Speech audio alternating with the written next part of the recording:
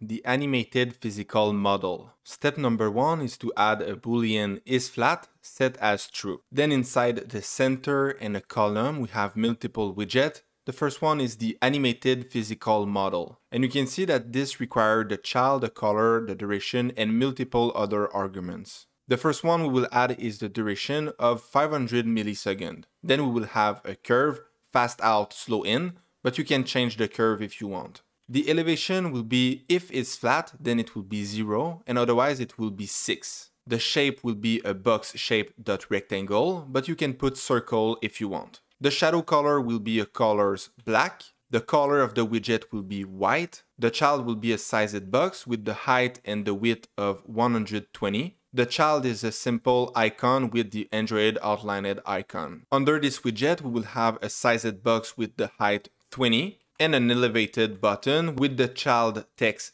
click and an onPressed function that will trigger a set state and say that the isFlat boolean is equal to the reverse of the isFlat. So if it's true, then it will be false. If it's false, then it will be true. And with all this, you have created an animated physical model. You can see that every time I click on the button, this creates a shadow animation for the sized box.